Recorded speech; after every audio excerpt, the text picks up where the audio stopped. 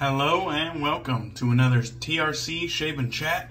I'm DK, and today we're going to be using HC&C Hendricks Classics Co. This one's called Bond. You might be familiar with that image right there. That's kind of James Bond intro. Very nice labeling and packaging on this one. Looks like Razor Ray did the label design. Really cool stuff.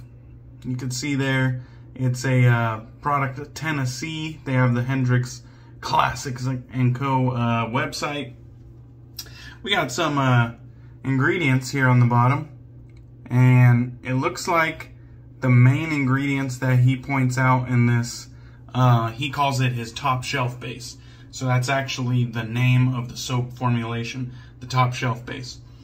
Cocoa butter, kokum butter, and ilepe butter, which I'm not sure if I'm saying that third one right, but looks like he got some really good stuff in here. Glycerin, coconut oil, stearic acid, aloe juice, goat's milk, lanolin, castor oil, bentonite clay, madder root, and tussa silk fragrance. Some good stuff lined up in here. You can see where I scooped it and I applied it into my lathering bowl, but that's kind of a look at the soap. It is rather soft. You can see I can push in, and it has kind of a like a doughy type consistency to it, where it's pliable, but it has some density, and you can tell. All right, let's take a look at the old lather bowl here. So this is my Thirsty Badger shaving bowl. We got a nice, luxurious looking lather all whipped up on there.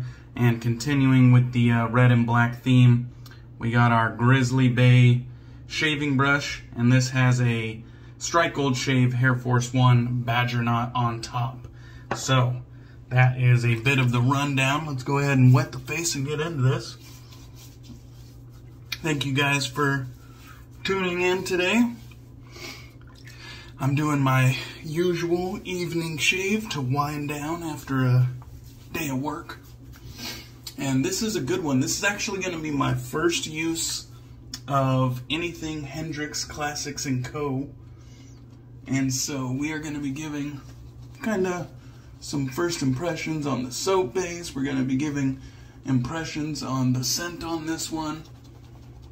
Perhaps some immediate post-shave feel thoughts, and we'll just see how it goes. Hopefully we have a good shave. I will say the lathering up experience was very enjoyable. I have tried soaps that kind of had this same consistency before lathering, and so it did kind of make me a little bit hopeful. I'm just going to paint a little bit of water in.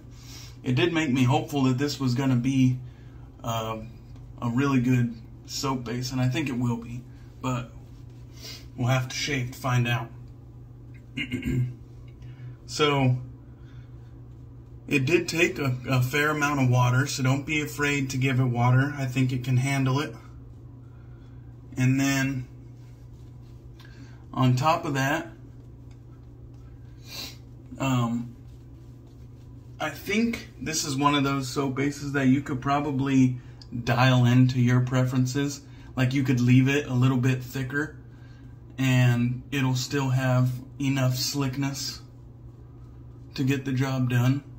It gives me those vibes. Like I said, we're gonna have to shave to find out, but it gives me those vibes.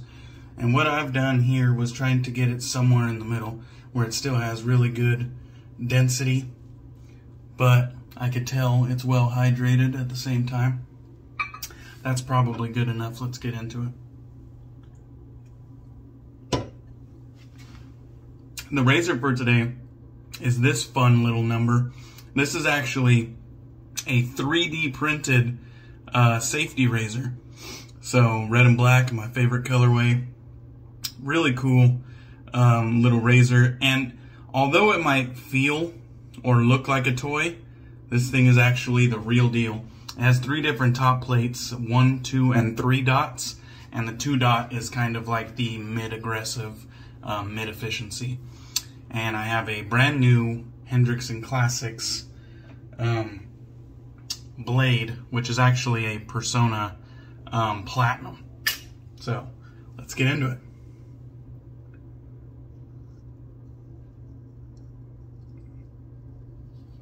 Oh yeah, I just love the way this thing feels. It does have a good amount of blade feel, non-threatening though.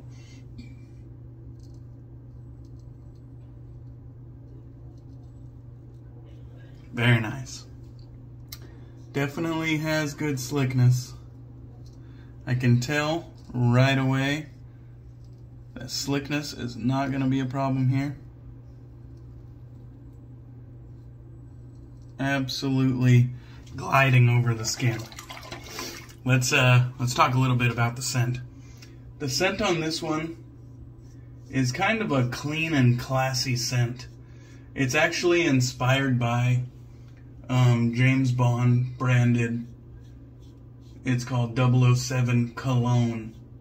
And that was the inspired fragrance, I believe.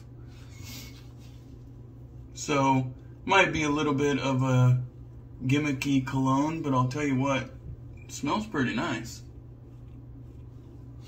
Like I said, clean, classy. This is one that I definitely could see like going out on the town at night. This is one that I could see working on date night. This is a type of fragrance that I would have no problem wearing suited up, like in a professional setting, taking it to work.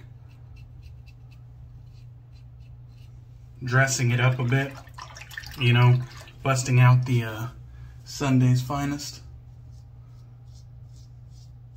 I actually really enjoy this scent. And I'll give you some of the scent notes when I'm lathering back up for the second pass. Uh-oh. Looks like I snagged a blemish. That's alright though. Take it as a learning opportunity here in between passes. I might utilize the alum stick.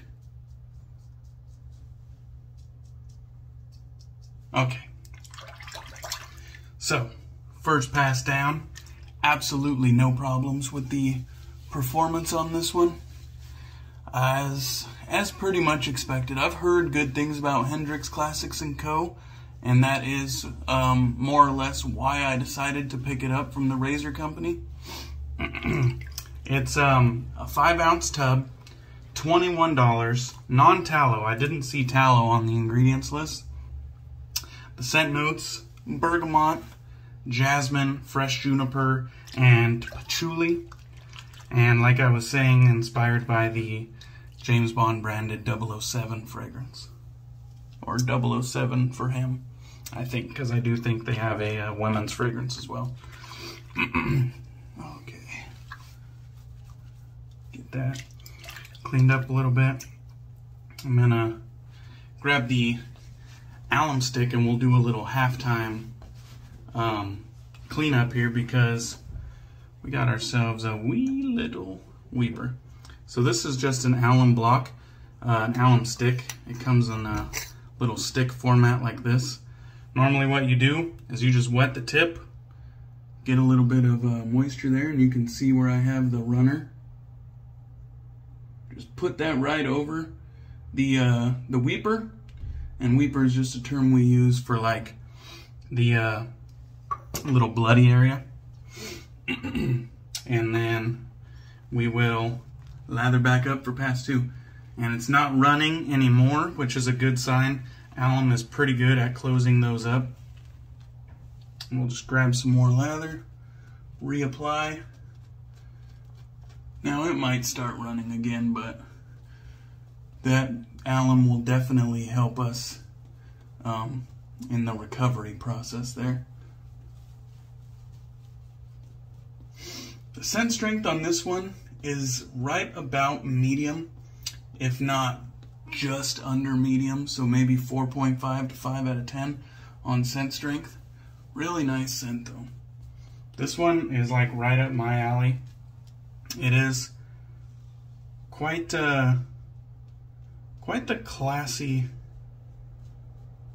fragrance, if I don't say so myself. Good stuff. We'll just kind of paint on a nice smooth layer of lather there. And that should just about do it. Let's get this second pass going.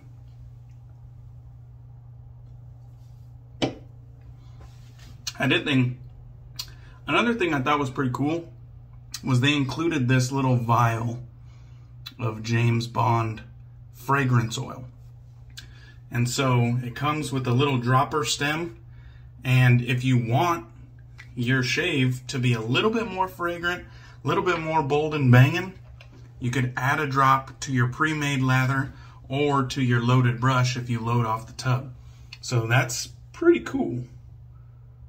Something a little bit new and creative, and it kind of puts the control into the shaver's hands there to kind of tailor the shave to their wants.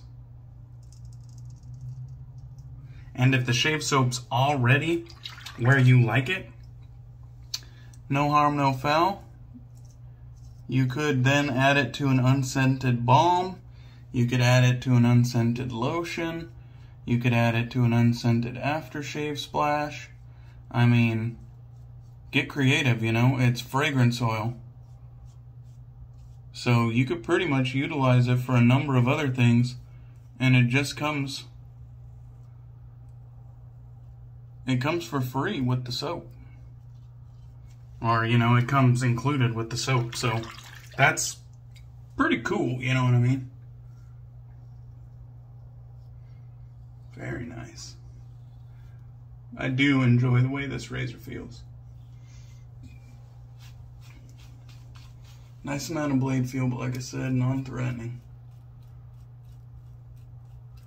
And it is pretty efficient. Like on this two plate, nice efficiency.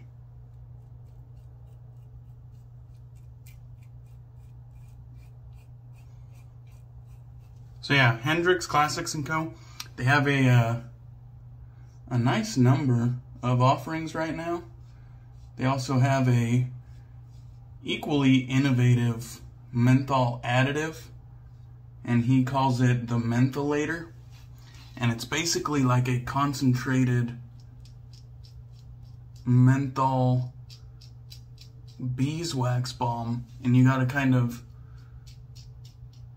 use a very small amount because it's concentrated, but then emulsify it and add it to your lather. So you just kind of heat it up in your fingers and then add it to your lather. Another creative way to just have fun and customize your shave. Alright. Not too shabby. I'm really impressed with the top shelf soap base performance. Not bad. Like, I had high expectations for it, and it met those expectations. So I do think Hendricks Classics Co. will be one that I'll be revisiting and looking into, perhaps getting a couple more fragrances from them. Really good stuff.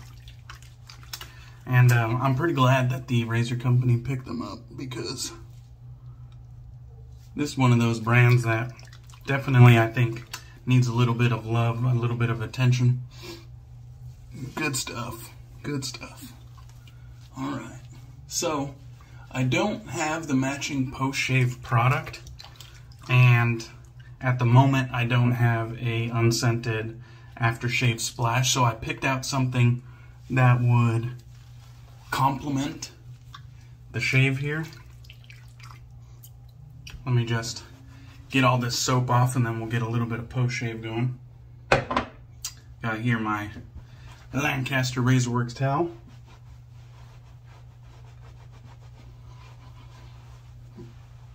And that's just a luxurious way to clean up after your shave. Just feels so soft, so plush. Just a little added enjoyment to the daily shave experience.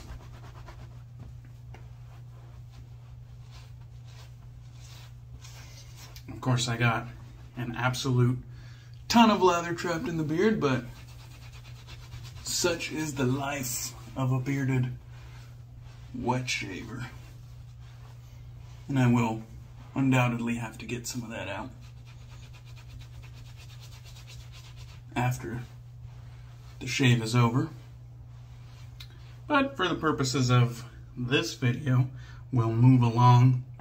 And I chose First Line Shave's Fallout Aftershave Splash, which I believe the razor company carries First Line Shave as well. Really good aftershave. It's actually one of my favorite aftershave splashes. You can see the ingredients there. I don't want to tilt it too much because I do have the cap off already, but nice bottle, great restrictor. It kind of has a milky color and consistency to it, but similar fragrance, really classy, professional, very nice. And all those skin loving ingredients are gonna help me in this post shave, I'm sure of it.